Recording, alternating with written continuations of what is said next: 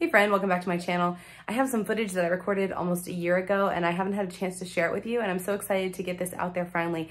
This video is all about storing flour for long-term storage, not just for use on your shelf over the course of a couple of months.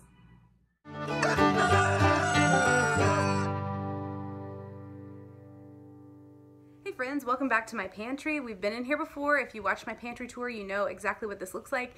If you haven't watched my pantry tour, be sure to go do that. It's an amazing tour of our 2-year food supply in our pantry and our freezers, so check that out.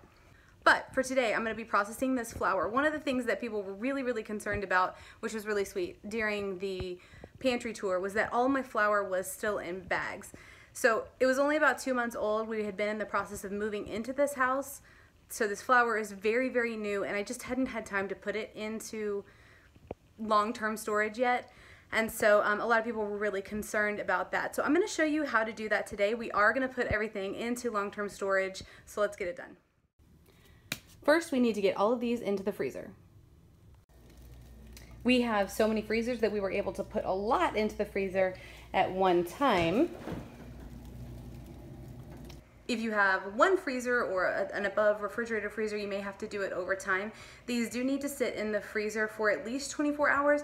I like to err on the side of caution and leave them in the freezer for about 72 hours, but that's up to you. You can decide whether you want to do 12, 24, 96, however many hours.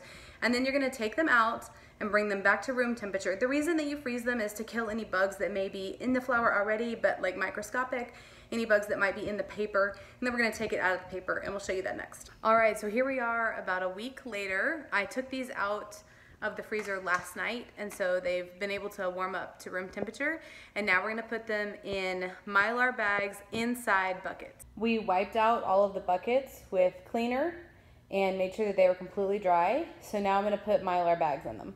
So the Home Depot buckets have this little tamper-proof tab. They really click down on there really well, and then you have to rip the tab to get them open, which I really like.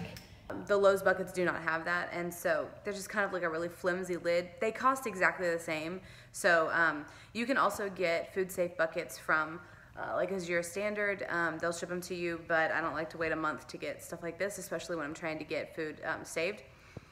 So I just usually get them from Home Depot. So bucket and lid from Home Depot is, I want to say $7, $8 maybe. So it's kind of expensive.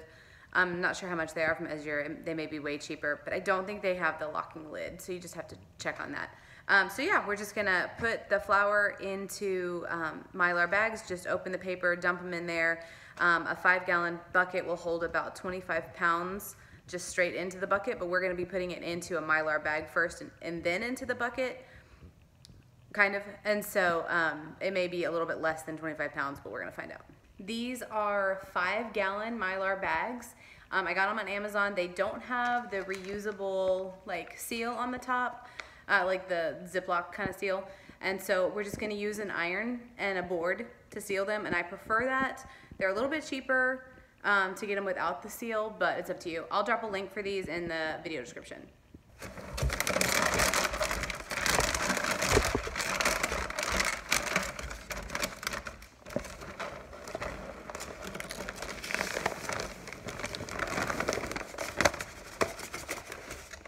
That's 10 pounds.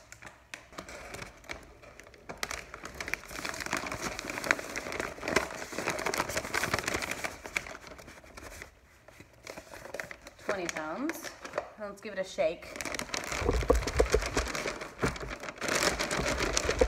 Okay, I was hoping to get 25 pounds in here, but I think 20 is all I'm comfortable with. So let's get this sealed up. All right, so now we're getting ready to seal this, and I have a board here. I've just brought it over to the bucket, and I have an iron set up over here on the setting for cotton. And so all we're gonna do is we're gonna go along this edge. I've kind of like straightened it and gotten it as even as possible. We're gonna get to about 3/4 of the way sealed, and then we'll push the air out and we'll seal the rest of the way.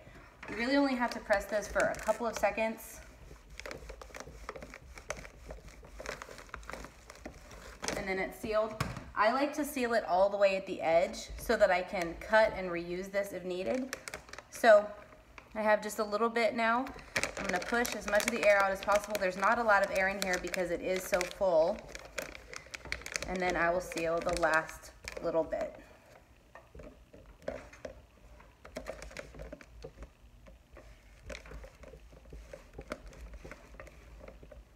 Of course, if you have a sealer for Mylar bags, that works too, but I don't, and so we just use an iron. And that's it, that's sealed up. So now all we'll do, push the edges in, put the lid on top.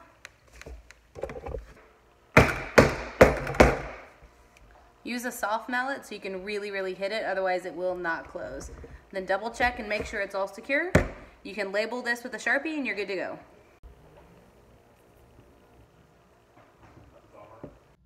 So here are the containers in the corner of our pantry. It's actually been about a year since I recorded the first part of this video and I didn't have a chance to share it with you. So all of these tubs were full and now they're empty. And so I'm actually getting ready to process another batch. You can store these anywhere that is cool and dry. It doesn't have to be in a pantry. It can be in a laundry room or even in your attic if it's well conditioned. But I would caution against storing these buckets anywhere where it's going to get really warm or where rodents might get into it, because I actually have seen rats chew through the plastic and into the Mylar.